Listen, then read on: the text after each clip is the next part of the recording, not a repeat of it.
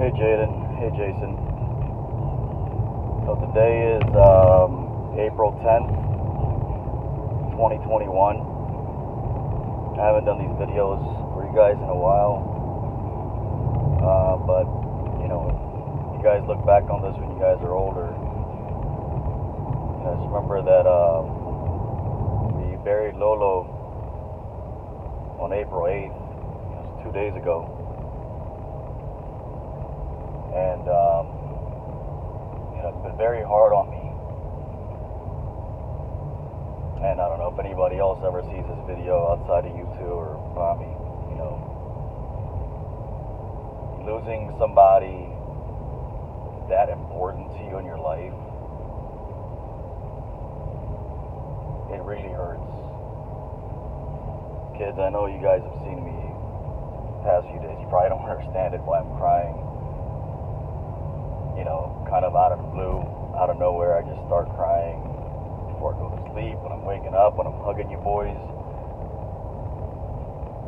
You know, Lolo was such an important person to me in my life, and you guys know that. He was important to you too. And I knew this day would come at some point, and so I want you kids to know that at some point, my time will come too.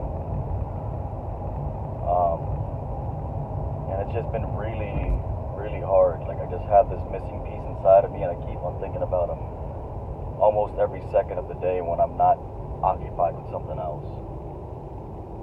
And one thing I realized is that, you know, I'm constantly thinking about holding him and hugging him and just talking to him, and I just want to, you know,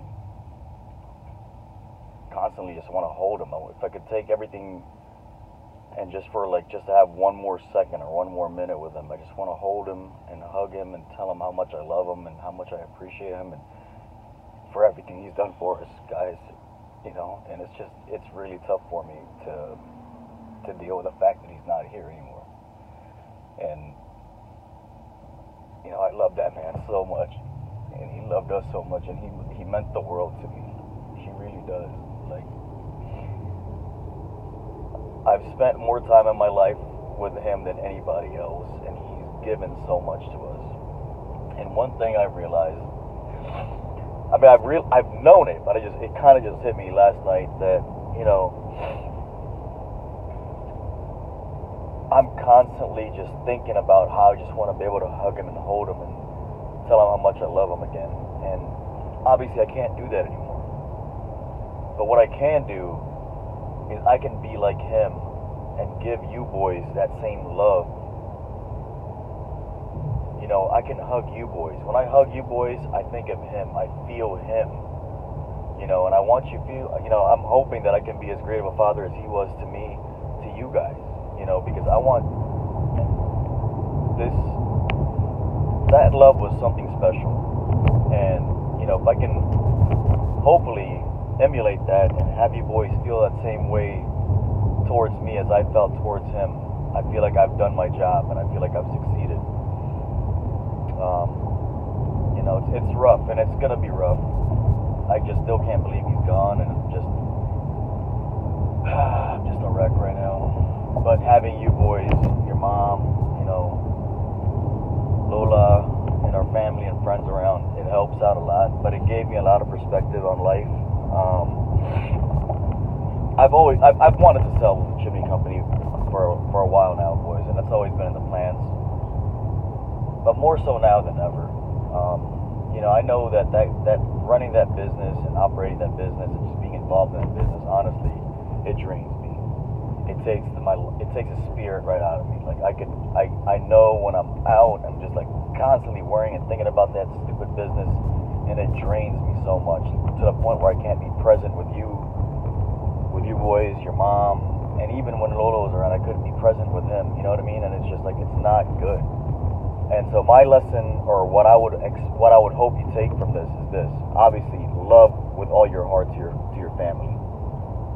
You know, love so deeply and care for them so deeply and appreciate that.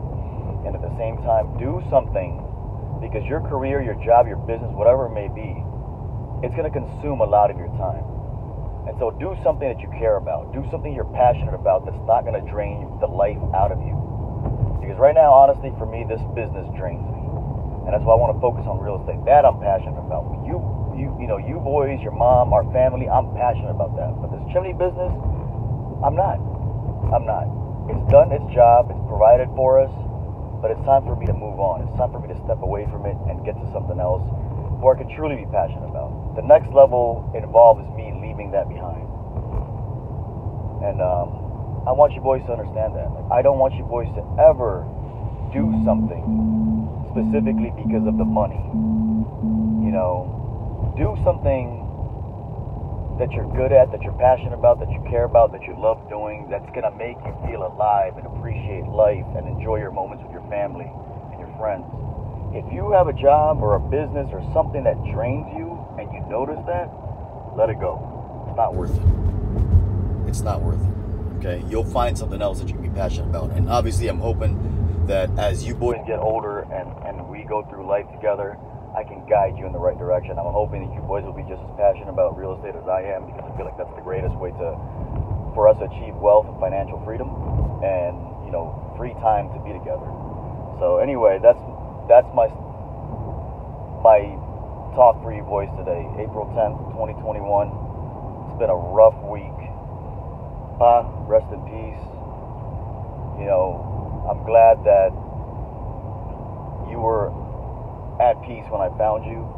You looked like you were sleeping. God took you home during Holy Week on Palm Sunday. I just feel like everything was just the way it was meant to be. You've done your job. You everything that I could have imagined or asked for in a father that you've done for us, you've surpassed it. I'm just so grateful for you, Father. Thank you so much. You didn't, it was like you didn't have all the money in the world and all that stuff, but you showed us what mattered. Love, the hard work, the dedication to your family and to doing things that you say you're going to do and being around for us. Raising Jason was a difficult task, and you knew that. You said, I'm not leaving you guys so he can go on his own, and and probably held through that. And I wish he didn't have to go, but, that's God's plans. And I'm not going to question what he plans for us. All I know is that when my time comes and God takes me home, I'll be looking forward to that day. Because I just can't wait to see you again, Pop.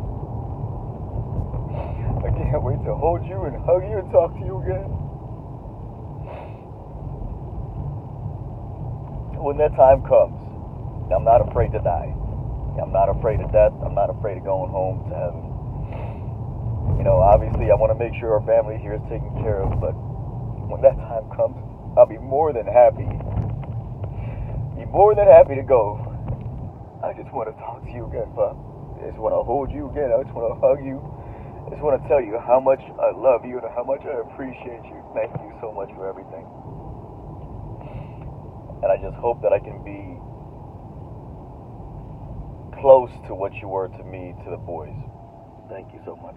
I love you.